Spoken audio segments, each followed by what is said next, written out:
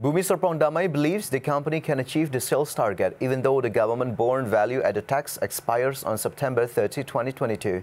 Meantime, as of June 2022, sales realization has reached 62% of the target of 7.7 trillion rupiah.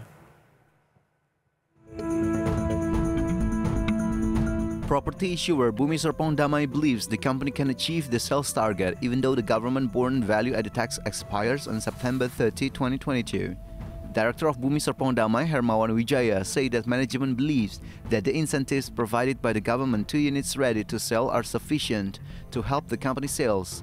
In terms of sales, it had reached 62% of the target of 7.7 trillion rupiah as of June 2022. However, Hermawan said in general the incentives could be extended. This is because these incentives are considered to be able to boost economic movement, which is getting better in line with the recovery from the COVID-19 pandemic.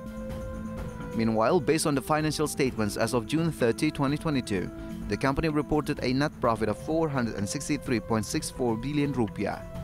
IDX Channel reports.